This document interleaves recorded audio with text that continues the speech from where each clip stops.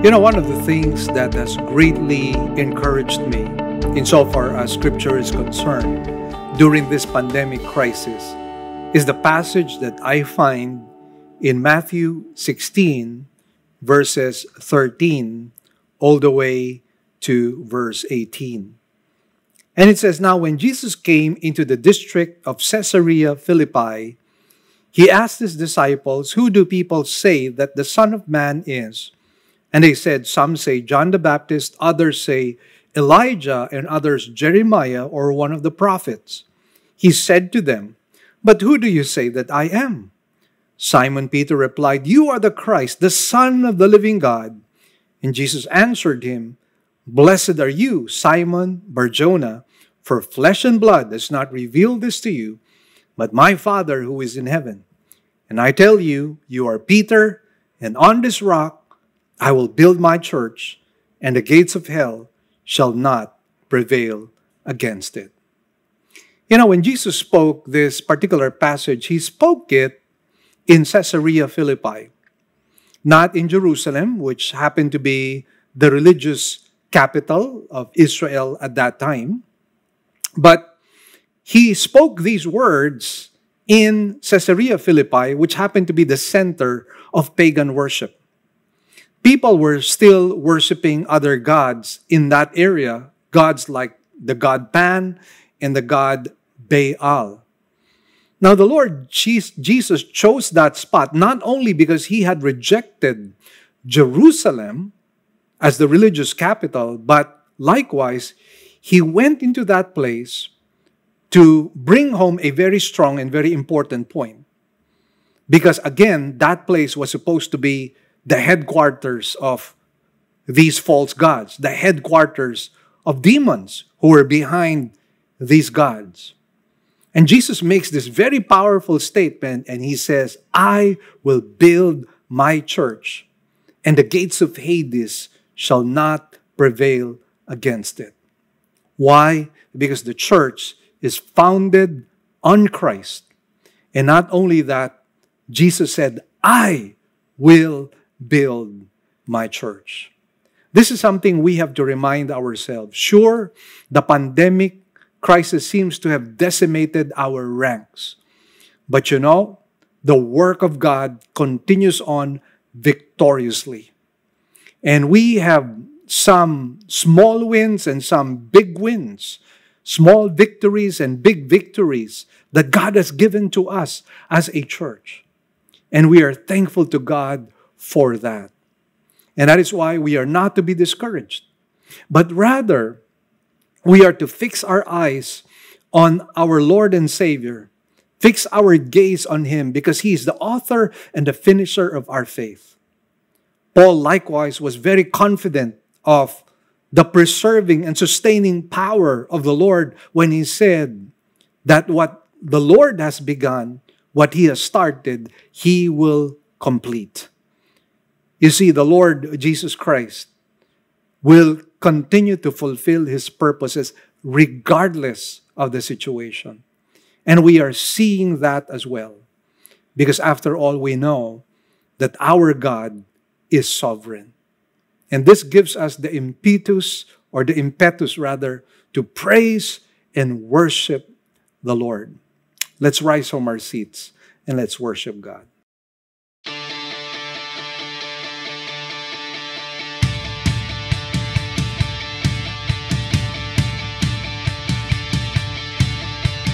God of all creation, we come in celebration. We rejoice in Christ the King. Jesus is Lord, hallelujah, sing. Heaven and earth are filled with praise. All the redeemed shout amazing grace. Oh, what great salvation brings. Jesus is Lord, hallelujah, sing.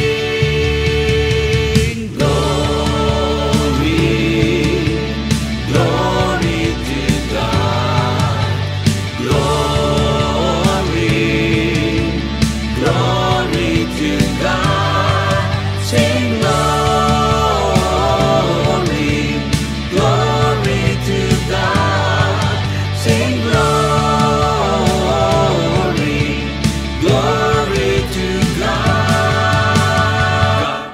all creation. We come in celebration. We rejoice in Christ the King. Jesus is Lord, hallelujah, sing. Heaven and earth are filled with praise. All the redeemed shout amazing grace. Oh, what great salvation brings. Jesus is Lord, hallelujah, sing. Glory, glory to God. Glory, glory to God. Sing glory, glory to God. Sing glory, glory to God. He's the great I am, forever the same. Prince of Peace, His love never ends. We exalt your name. We exalt your name. He's the great I am, forever the same. Prince of Peace, His love never ends. We exalt your name. We exalt your name. God of all creation, we come in celebration. We rejoice in Christ the King. Jesus is Lord, hallelujah, sing. Heaven and earth are filled with praise. All the redeemed shout amazing grace. Oh, what great salvation brings. Jesus is Lord, hallelujah, sing. God of all creation.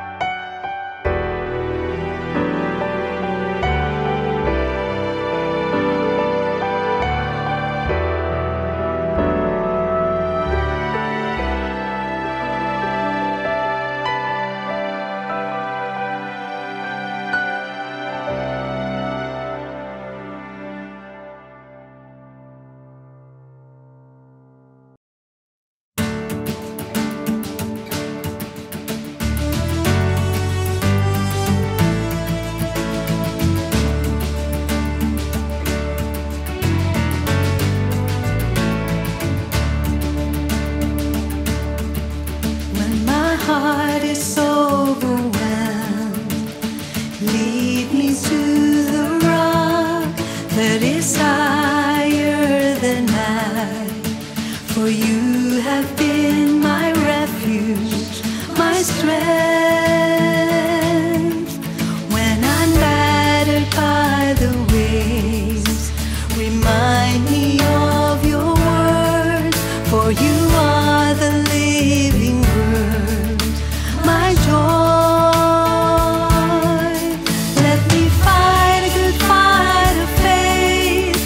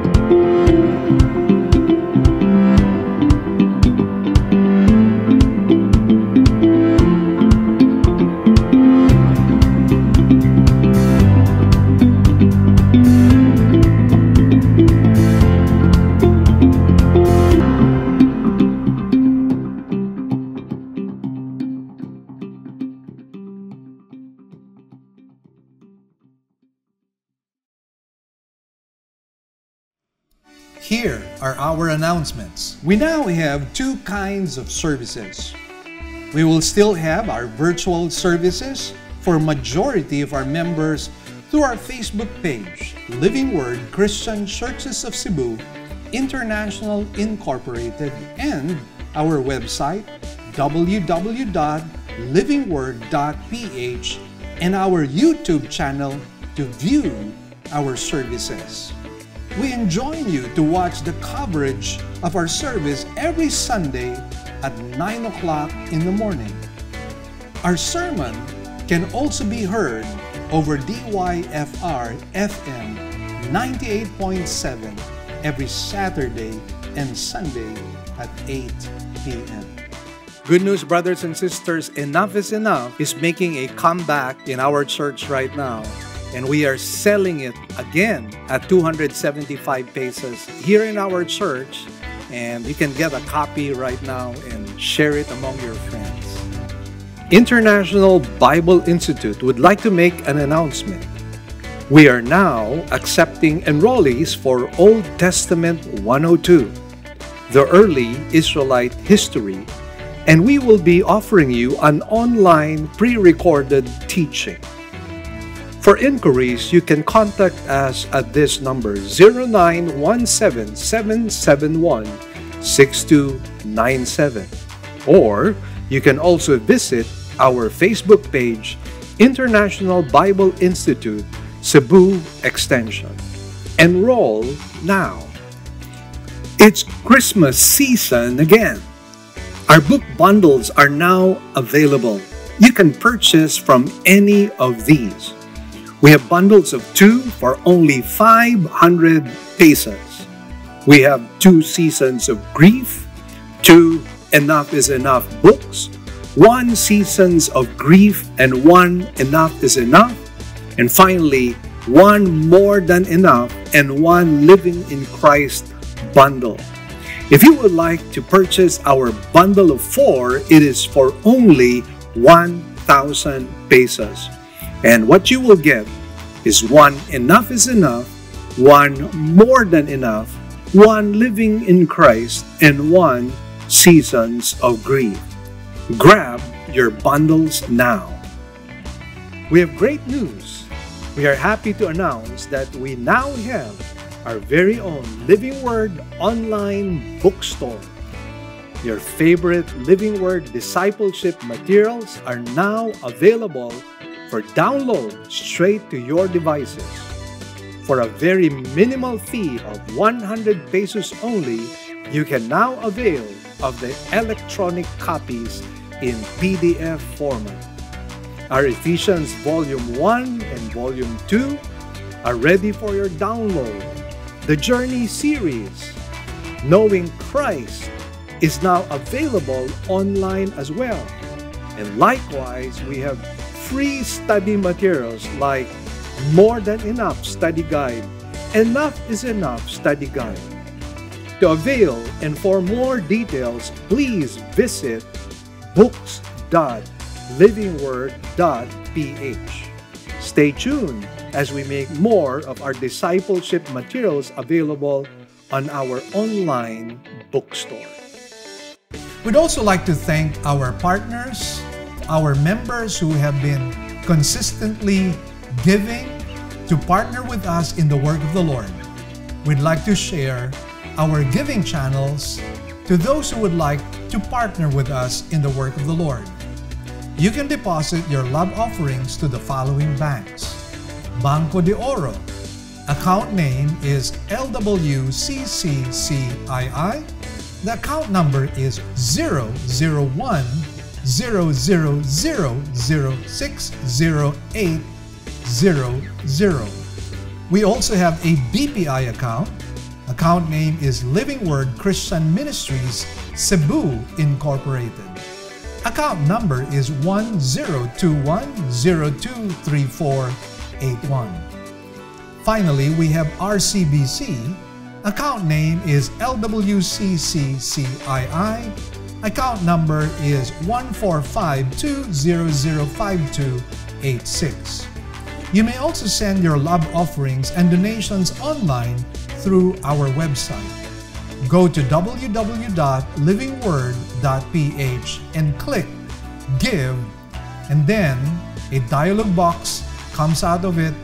Kindly click on your giving preferences. Thank you, and God bless.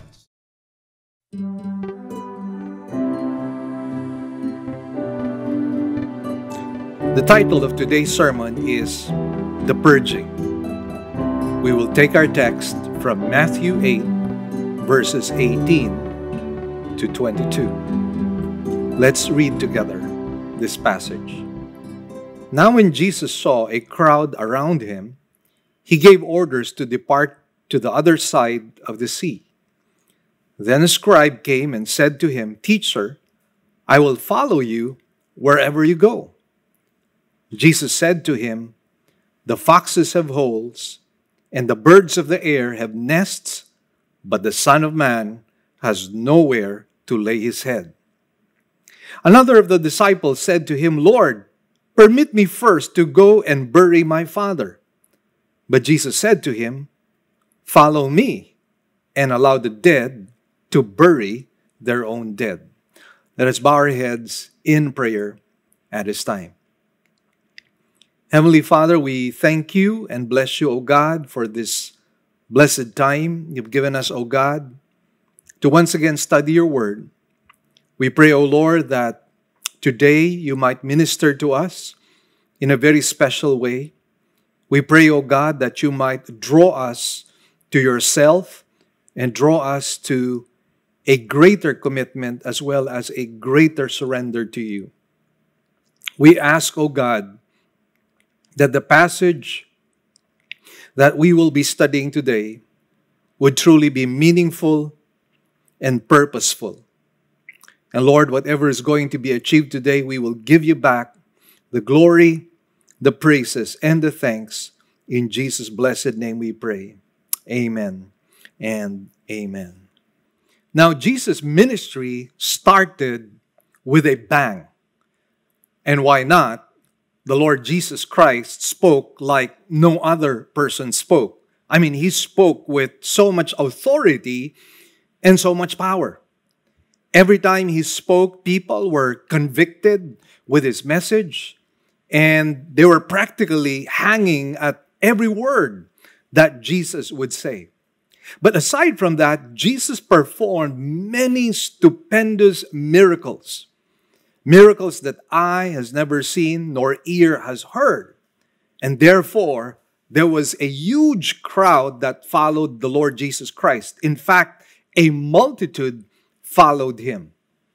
Now, of course, when we talk about a very popular movement, as we are explaining here, it's always possible that you would gather around yourself some quote-unquote bad eggs. Now, this is something that Jesus did not want. Jesus wanted that those who would follow him would understand the cost of commitment. And Jesus did not want people who were there merely for the joyride, but when the going gets tough, they would leave. You see, discipleship is not something that we can pick up and drop off just like that. It's a lifelong commitment. And this is something that Jesus wanted, and that is why in this particular passage, what we see is that he presses the issue of commitment. And I pray that as we study this particular passage, you and I might somehow be more committed and more surrendered and more consecrated unto the Lord. I'd like to share to you a little outline here just to guide our thoughts as we proceed on with the sermon. The first part, we will talk about Jesus avoiding the crowd, and that is found in verse 18. And then in verses 19 to 22, we find him trimming the crowd. And in verses 19 to 20, he gives a call to commitment to the RASH. And then in verses 21 to 22, he gives a call to urgency to the tentative. And so let's dive into our text and let's talk about avoiding the crowd in verse 18. Let's read together verse 18 at this time. It says, "Now when Jesus saw a crowd around him, he gave orders to depart to the other side of the sea." Now, where was Jesus located at this particular time? He was actually located in the western shore of the Sea of Galilee. And now he gives a command to depart and go to the opposite side, which would be the eastern shore of the Sea of Galilee. Now, why do you think he was doing that? I believe that the Lord Jesus was doing that with an intention, with a purpose. And the crowds had actually began to swell at that particular time. And so what Jesus wanted to do was to somehow press the issue of commitment. And so going to the other side was really part of the design of the Lord Jesus Christ. Again, the decision to go to the other side was not incidental, it was purposeful. Now, we have to ask ourselves this question. Are we willing to be more committed to the Lord Jesus Christ? Are we willing to follow Jesus all the way? With no ifs and buts, with no conditions whatsoever. If the Lord calls us, would we be willing to give our whole life to Him? I believe those questions are relevant when we talk about this discipleship journey that you and I are in. Because discipleship primarily is about this love relationship that you and I have with the Lord. And in this love relationship, we have to understand that not only must the Lord be the one giving constantly to us, in return, in gratitude, we must be willing to be committed to Him as well. And that is why those questions are very important. Are you willing to follow Jesus wherever He leads you? How far will your commitment go? And I recall a brother, one time he decided to pay his bills in the downtown area. This was his water bill. And so he noticed that after he had paid up his bill, that it started to rain like cats and dogs. I mean, it was really a hard downpour. But he had to leave. And so he decided that no problem with getting wet. And he was a brand new Christian. And so this did not bother him. And when he was crossing the flooded street of the downtown area, he was singing a Cebuano Christian song. And the song went something like this: Nagabaha ang kalipay ko. Nagabaha ang kalipay ko. It means my joy is overflowing. But then, unfortunately, he fell into a manhole. And when he fell into that manhole, he said, Nalumus ang kalipay ko. His joy got drowned out. You see, my dear brethren, our discipleship journey is not going to be exciting all the time. It's not going to be riding on cloud 9 all the time. Most definitely, we will go through some rough sailing in our lives. We will go through certain difficulties. And you know what?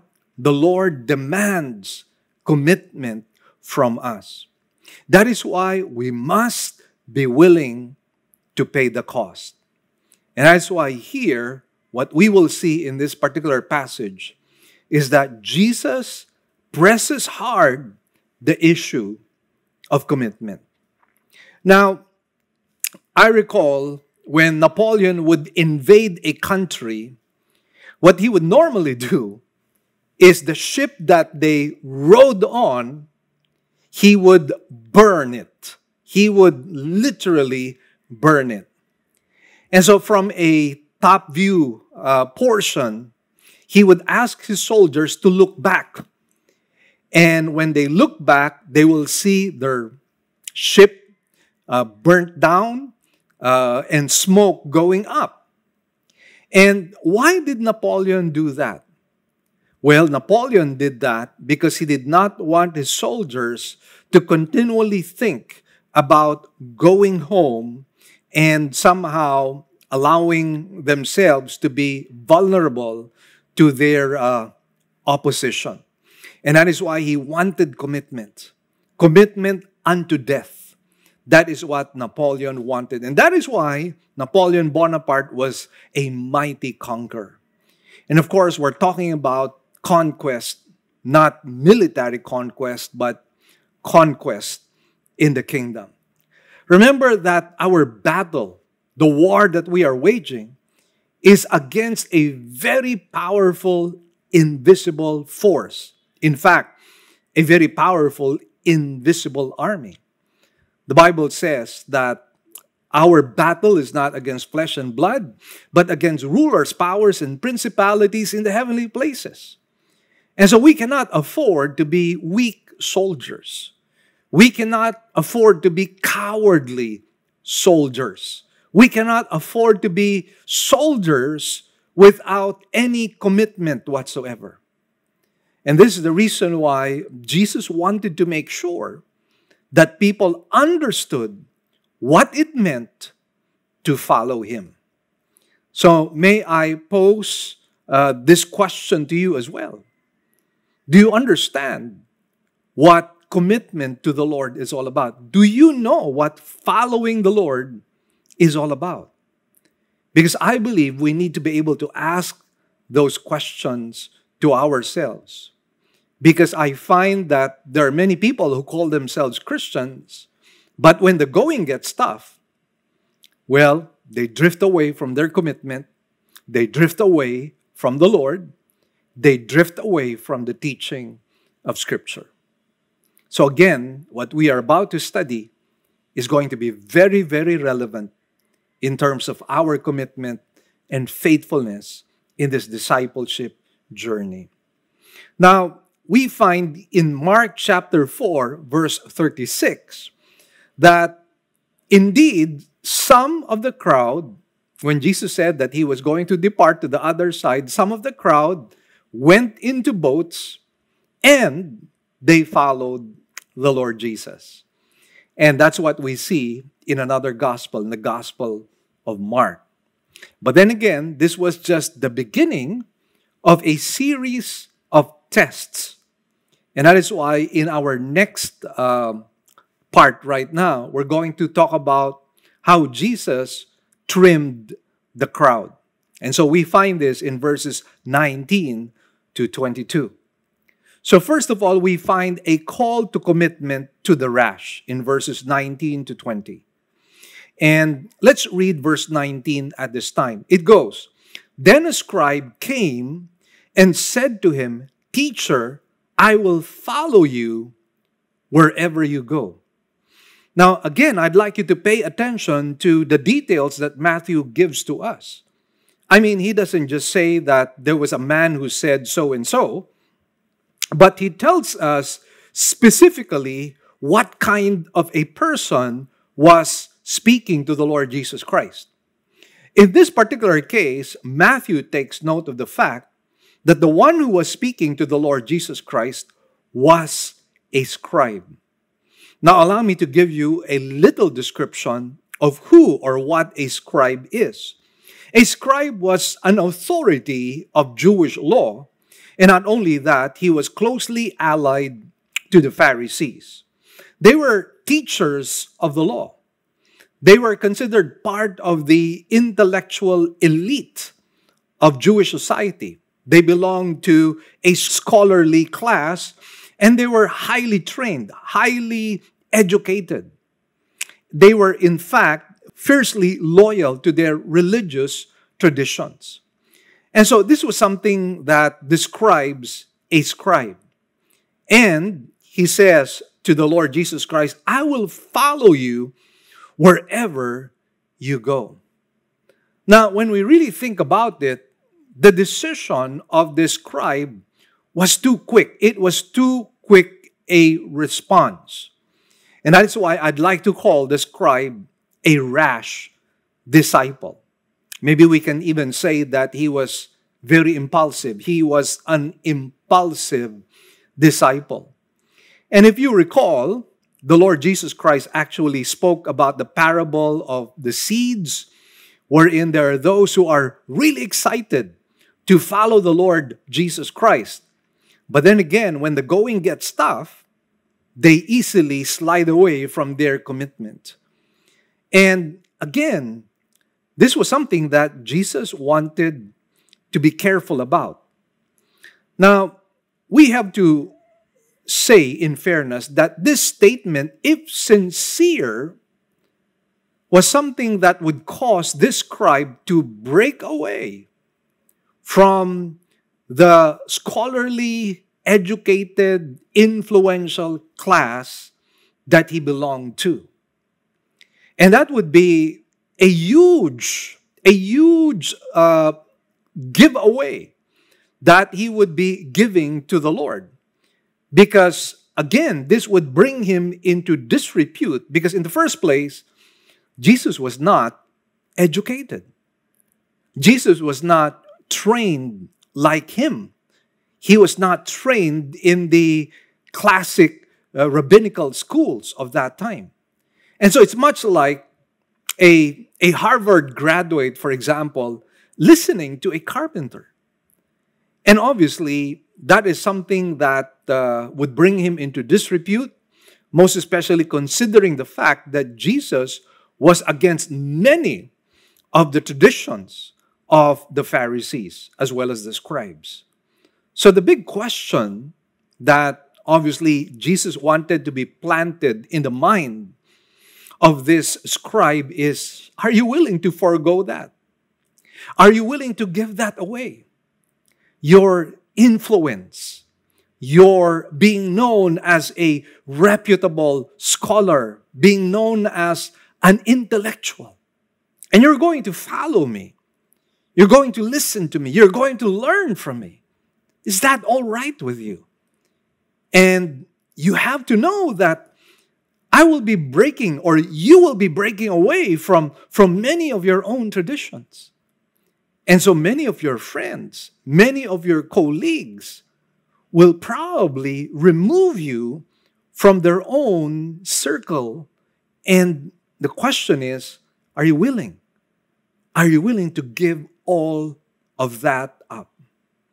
You see, one of the things that we have to consider is the fact that when we commit ourselves to Jesus Christ, we don't just give a portion of our lives and say, Lord, there are certain things that I don't want you to touch in my life.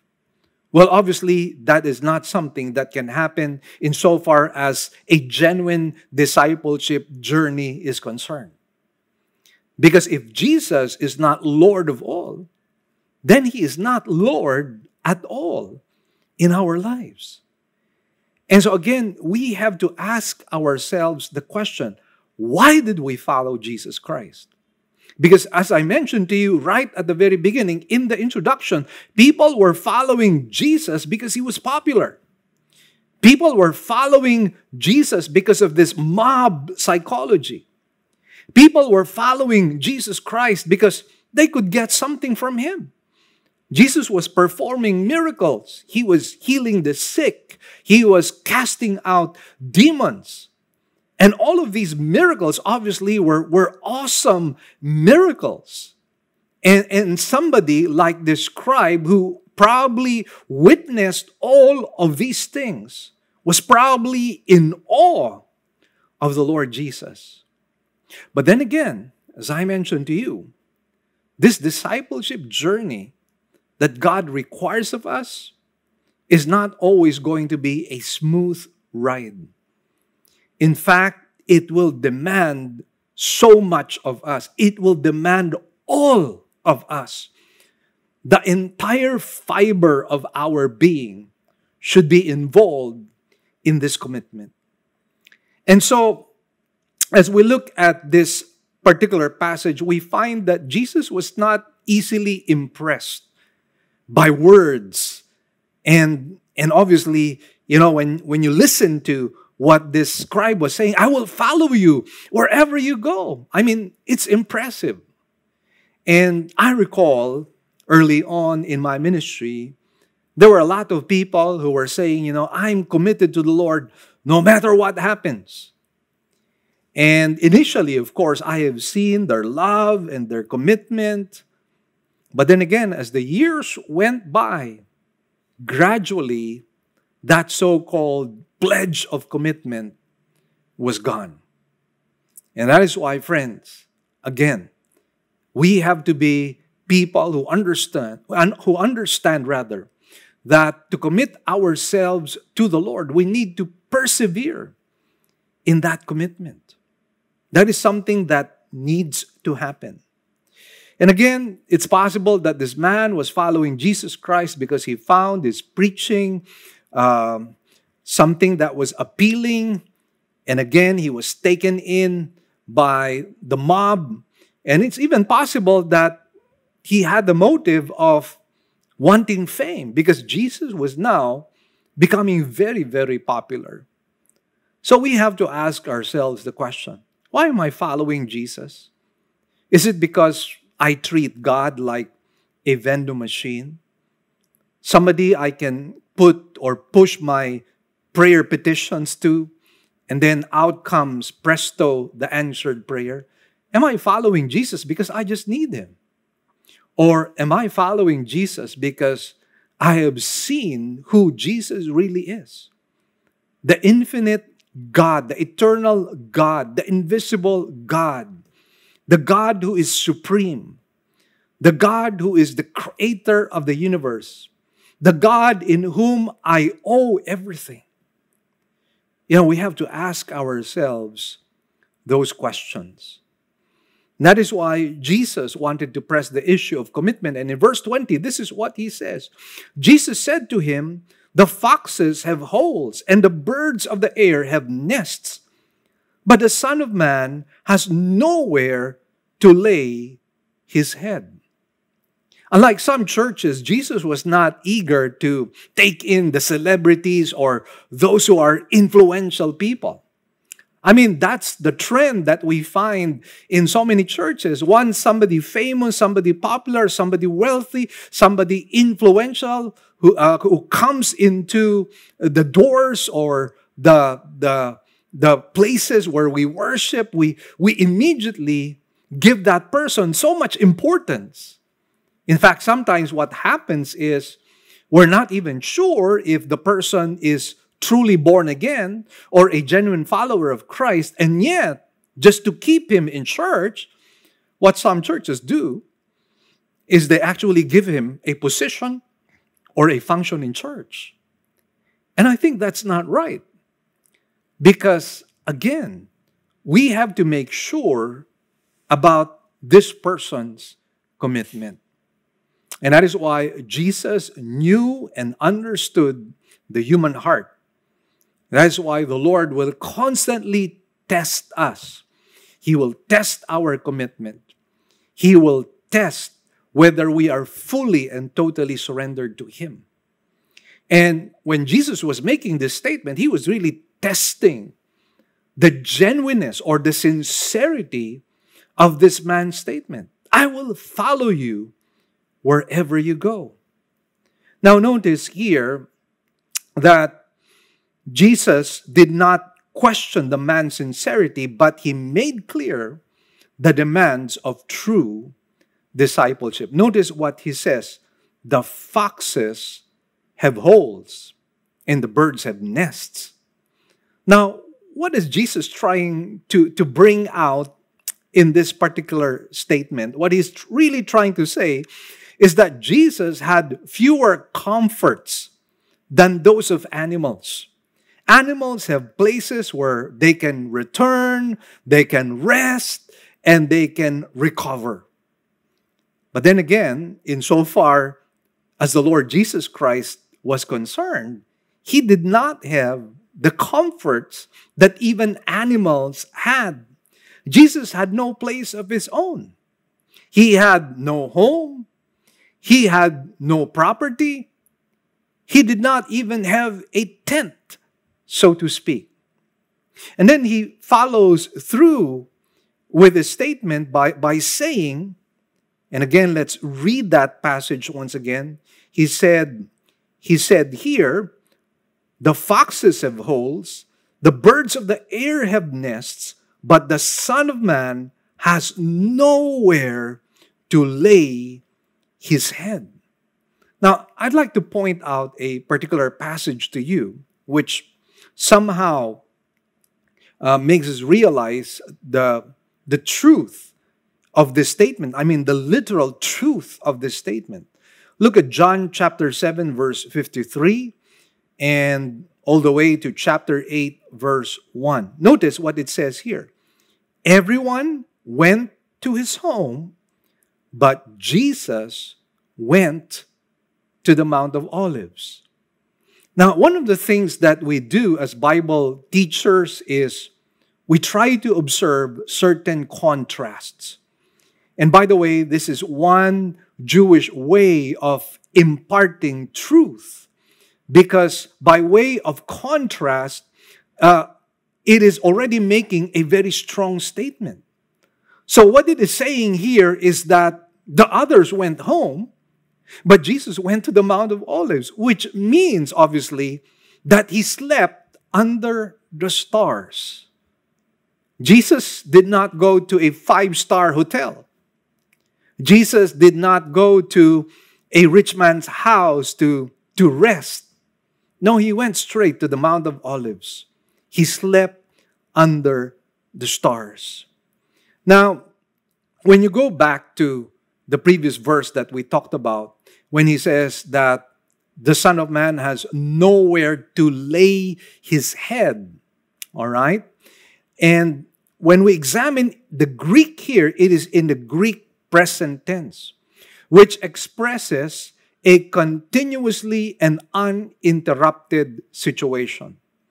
So what that practically means is that this was something that was normal to Jesus, that he would basically have no place to stay, to rest, or to recover. I mean, wherever he is caught in terms of ministry, well, that's where he would sleep. And if he's in a mountain, I mean, that's where he would sleep. If he's in the desert, well, that's where he would sleep. Or when he finds a cave, that is where he would sleep. I mean, the Lord Jesus Christ did not have a permanent address to go home to. And the amazing thing about this, well, we know that Jesus used the phrase Son of Man here. And it was used 80 times in one of the Gospels. And this was used in Daniel to refer to the King of Israel. Now think about this, dear brothers and sisters. We're talking about a homeless king. Have you ever heard a homeless king? Have you ever heard somebody who is ruler and sovereign and who does not have a palace? This Son of Man, this king, was a homeless king. And that is why when Jesus asks us to do something, to be more committed, he models it for us. He shows us the way of walking the talk. Jesus was not somebody who was merely a smooth talker. He was not just somebody who had a glib tongue. Jesus was not just somebody who was eloquent when he speaks. You know, Jesus was somebody who lived out whatever he taught, whatever he spoke.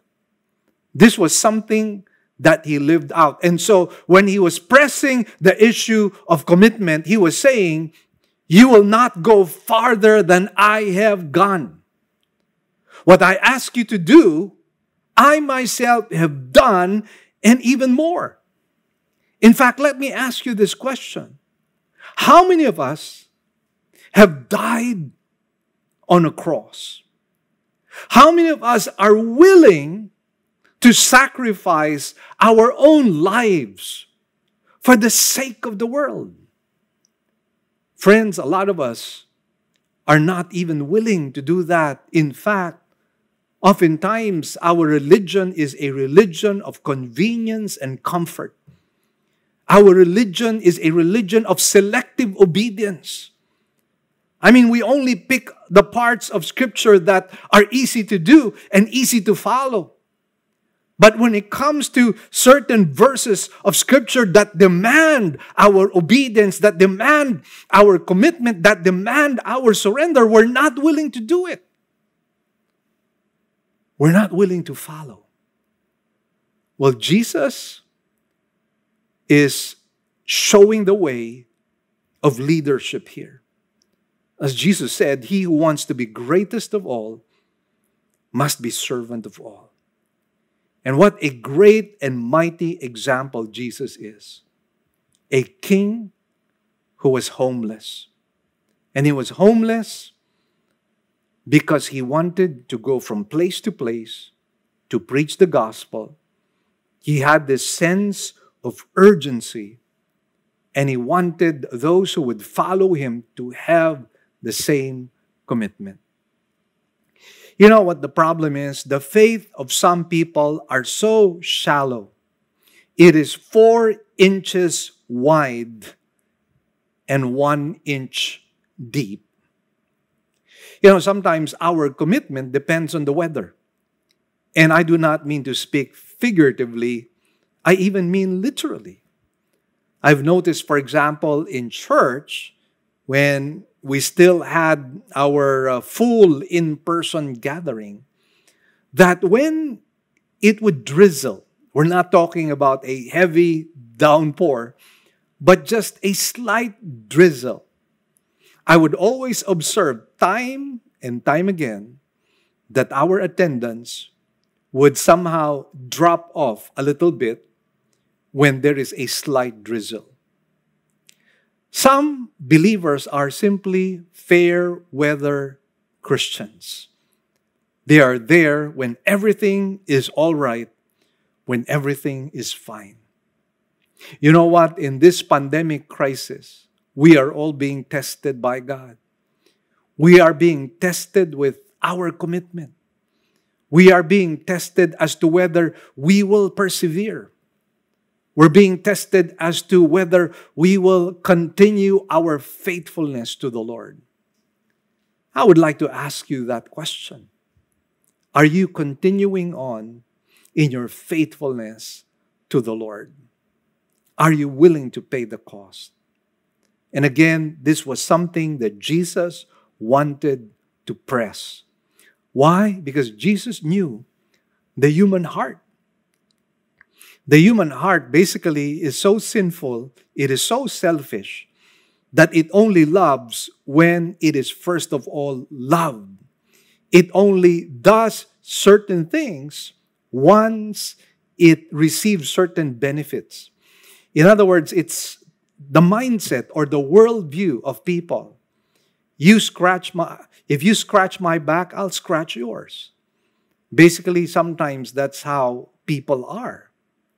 Jesus knew the human heart. I just like to point out to you the Gospel of John, chapter 2, beginning at verse 23, all the way to verse 25.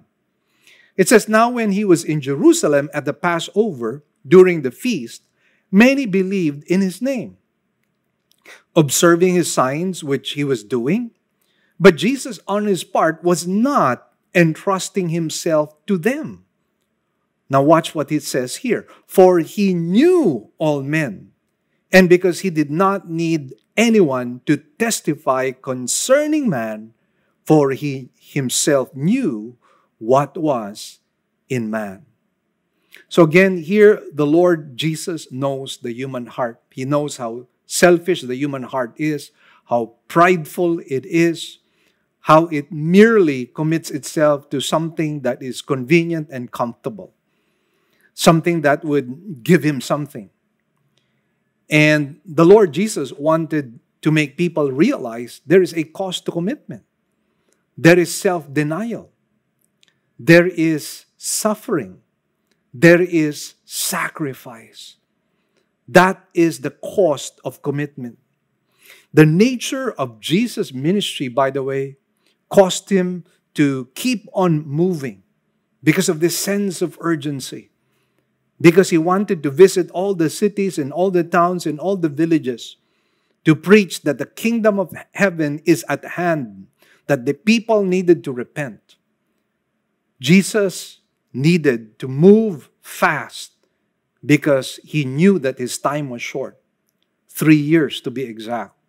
And he had a very important, in fact, the most important message to share to the Jewish people. And that is why he could not afford to really build a house for himself where he would go back and, rest. He was constantly on the move. And those who would follow him had to make those sacrifices.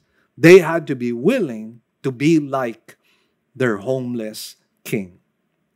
Now, let's talk about the call to urgency to the tentative as we find it in verses 21 to 22.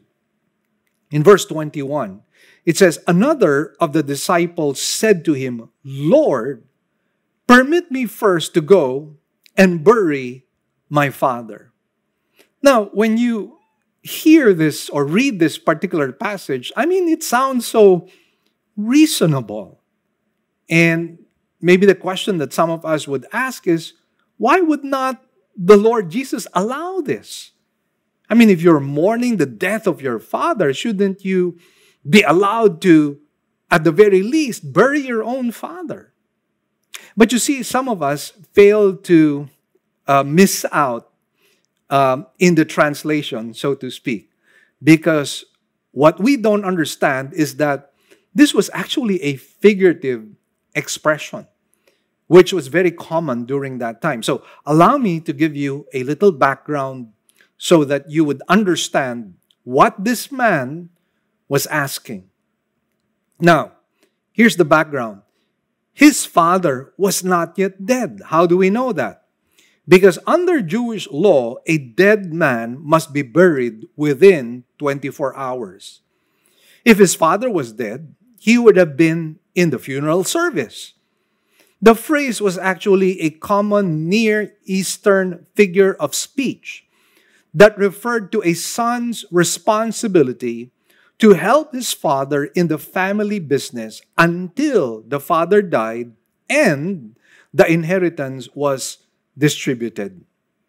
Obviously, such a commitment could involve a long period of time, 30 or 40 years or more, if the father was relatively young. The expression is still used in parts of the Middle East today. A few years ago, there was a missionary who asked a rich young Turkish man to go with him on a trip to Europe, during which time the missionary hoped to disciple the man. When the young man replied that he must bury his father, the missionary offered his sympathy and expressed surprise that the father had died.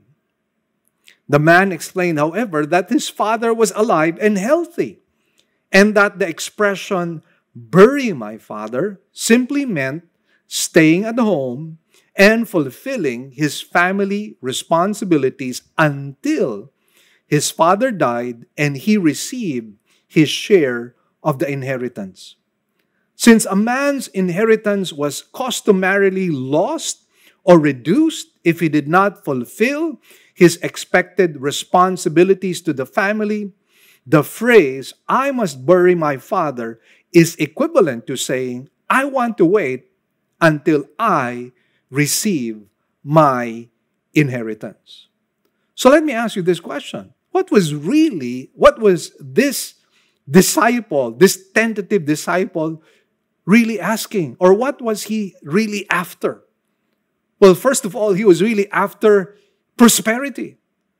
He was after his own well-being because he wanted to wait until he got his inheritance. And so what he thought was that discipleship is something that I can pick up and drop off. No, friends. It's not something that you can pick up and drop off just like that. And sometimes that is what we see with so many believers. They're only Christians on Sunday. But from Monday to Saturday, they seem to forget that they are believers. They seem to forget that they are Christians. And that is rather unfortunate. Because the truth of the matter is we are believers in Christ 24/7. Every single day, we're supposed to be committed to the Lord. This man was too slow to commit. That is why I call him a tentative disciple. Lord, I will, but. Lord, I will, if. You know, this kind of a person sets certain conditions when he attempts or decides to follow the Lord Jesus Christ. He makes conditions, but let me just tell you this. When you commit yourself to the Lord Jesus Christ, there are no ifs and buts. We have to follow Jesus no matter what. You know, as an illustration, if a country calls a young citizen to war, he is obligated to fulfill his duty as a soldier. He has to leave behind his family, leave behind his parents, leave behind his home, and fight for the country. And obviously that would put his life at great risk, but that is something that he is called upon to do so. And friends, let me just tell you this. God is calling us to a worthier cause. This is not simply fighting for territory or fighting for our country. This is really fighting against the forces of darkness, because what is at stake here is the eternal destiny of people.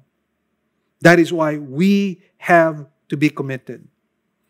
You know, when this man said, "Permit me to bury my father," the word permit here is in the aorist imperative, which means that this man was practically demanding Jesus Christ to acquiesce to his demand.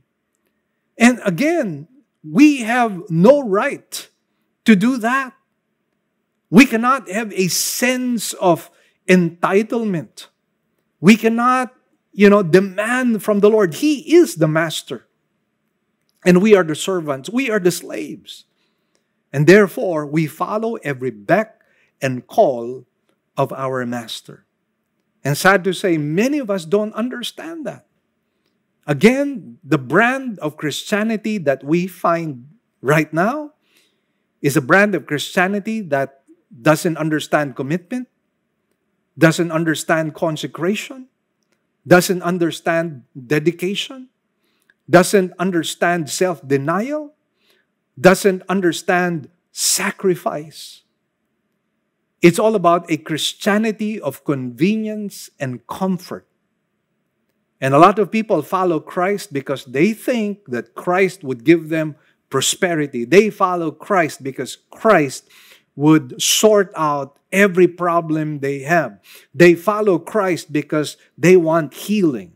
They follow Christ because they want a job, and so on and so forth. Now, I'm not saying at all that Christ is not mindful of our own needs. I mean, just look at the Lord's Prayer. The Lord's Prayer tells us that the Lord indeed is concerned about our basic necessities.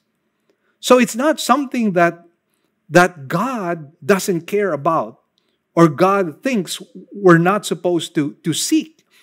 But you see, again, it's about seeking first His kingdom and His righteousness. Let God worry about all these things that He should be adding to our lives. What we worry about is seeking His kingdom first and His righteousness. We must live within the sphere of this life in Christ that He has given to us. And again, that requires so much from us. In fact, the Bible says, thou shalt love the Lord thy God with all thy heart, mind, soul, and strength. Now notice what Jesus says in verse 22.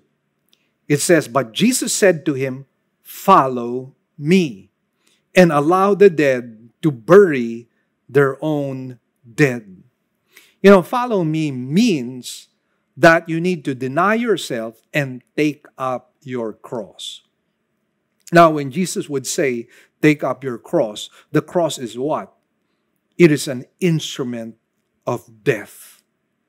And that is why when we follow Christ, there needs to be a dying to ourselves, a dying to our own aspirations, a dying to our own dreams, a dying to our own ambitions. And what should be first and foremost in our mind is the kingdom of God, the purpose of God, the ambition of God, the desire of God, the will of God. That should be the first and the foremost that we should really be concerned about. And again, friends, God will not fail us. God will not forsake us. God will not abandon us. God will not desert us.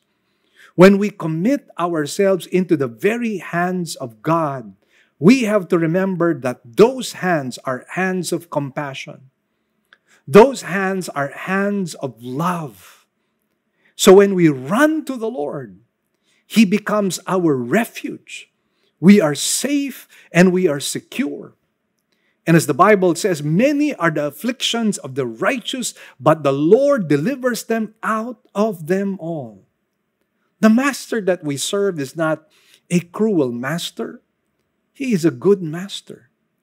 He is a generous master. But then again, friends, we need to understand that when we follow the King, He is the King and we are the subjects. Oftentimes, what happens is the reverse. We treat God as the servant and we treat ourselves as the one seated on the throne. We have to know our proper place. We have to know where you and I belong. Now, the Greek poet Hesiod said, you can't plow a straight furrow when looking backward. In other words, our loyalty to God cannot be divided. Now, the word follow is a New Testament Greek present imperative, which commands ongoing action, a regular long-term way of doing something as an ongoing lifestyle. So following Jesus is not a one-time event. We're not supposed to follow Jesus because, there's this wonderful event and I'm going to follow Him in this event. No, it's a lifelong commitment. Are you prepared to do that? And again, we have to ask ourselves the question, when we surrender our lives to Christ, did we really surrender everything? When we made Jesus the Savior of our lives, did we also receive Him as our own Lord? Did we surrender fully and totally our lives to Him? Because friends, that oftentimes is the measure of whether the salvation that you and I claim to have is genuine or not. Because genuine believers will persevere. Genuine believers remain on in their commitment to the Lord. And again, we just have to ask ourselves that question. Are we that committed to the Lord? Now, Jesus said, allow the dead to bury their own dead. Now, what was Jesus talking about here? Well, the word dead here actually refers to those who are spiritually dead. Those who have no connection with God. Those who do not have any relationship with the Lord. They are the ones whose priority is the world. Their priority is their earthly existence. They are not mindful of God. They're not mindful of how to please God. They're not mindful of the will of God. They're spiritually dead. They are not connected with God at all. And because of that, they are the ones who are supposed to bury those who are dead. In other words, again, using that ancient expression and what it meant at that time, what it meant here is, let those people who are committed to wealth and prosperity and their inheritance, well, let them be the ones to continually serve their fathers until they die and bury them. Let them go on with that. That's their choice. Their choice is they're not willing to be committed disciples. And if that's the case, then let them be.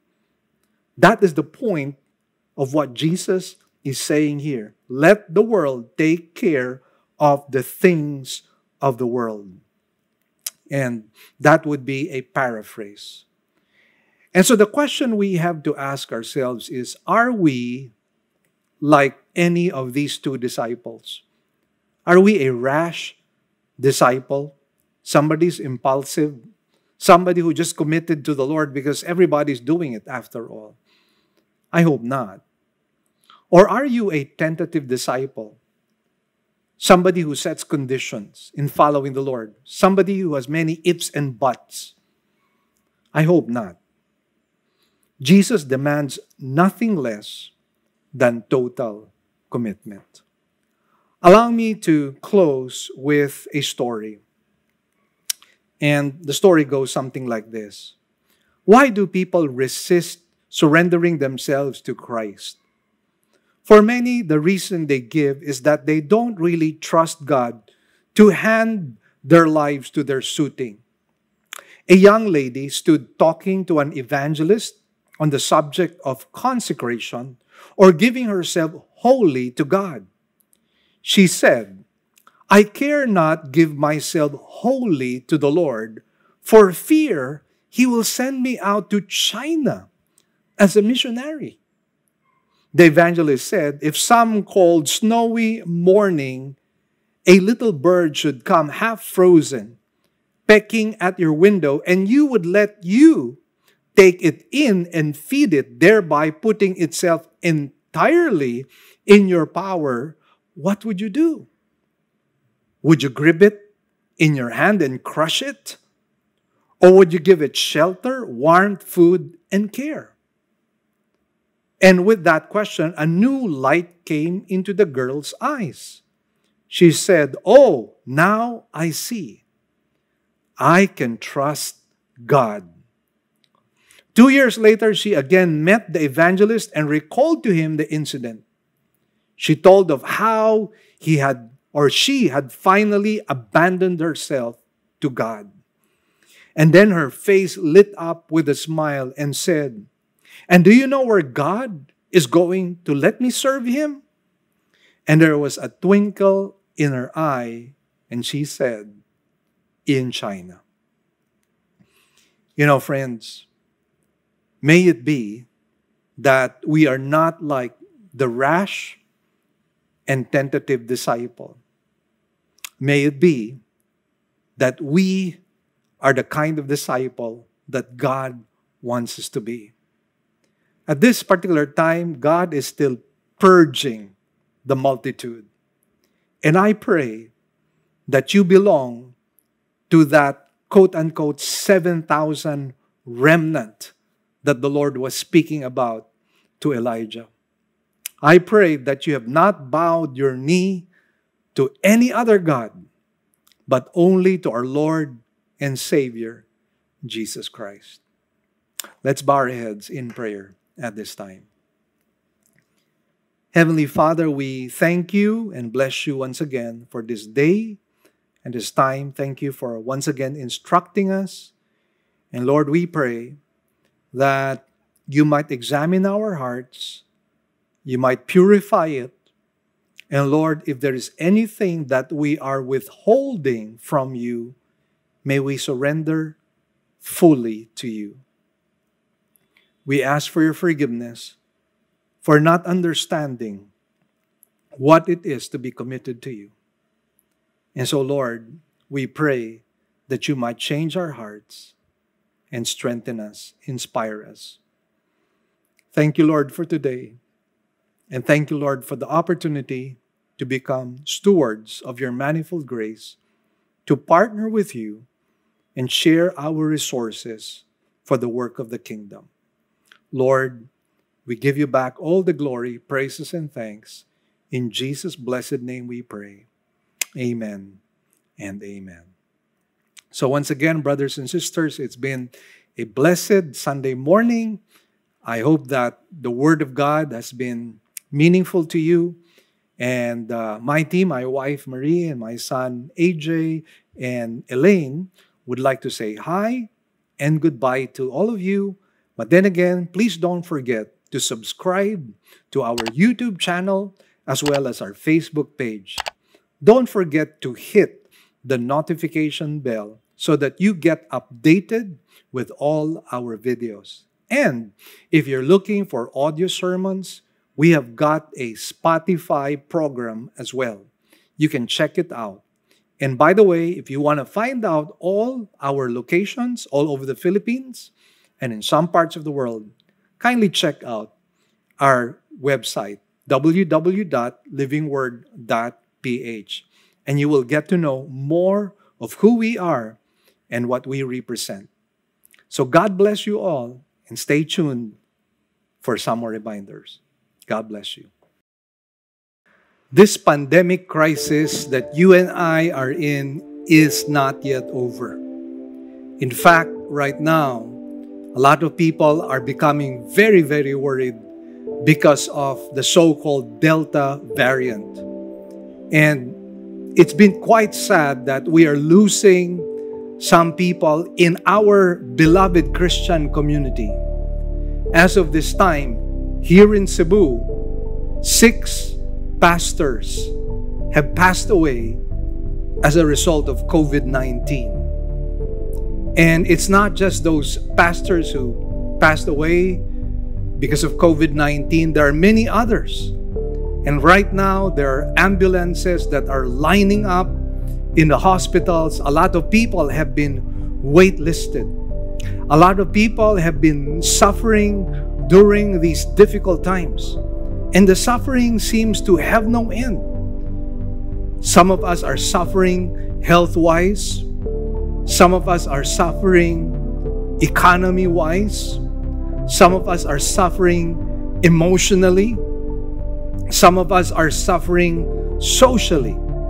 So there are many, many reasons why we as a people are going through very difficult challenges.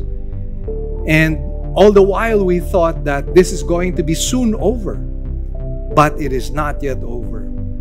So the question, of course, that we would like to answer, or rather ask, is where do I find hope? Where do I find consolation and solace for my soul?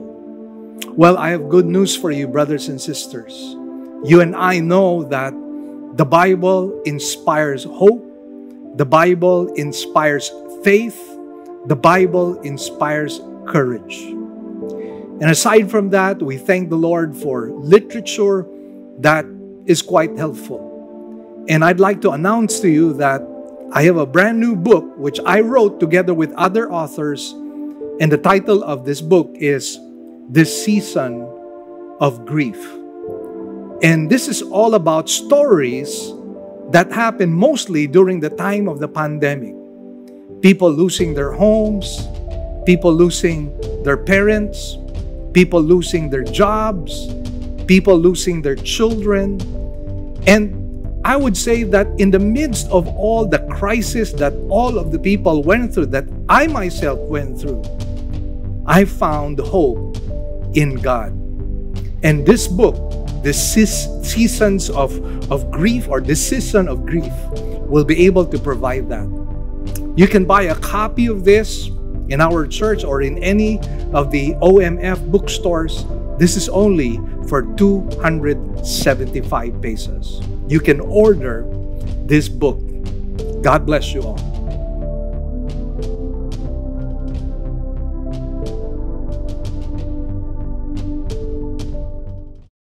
Hi, this is Pastor Mel Caparros of Living Word Christian Church.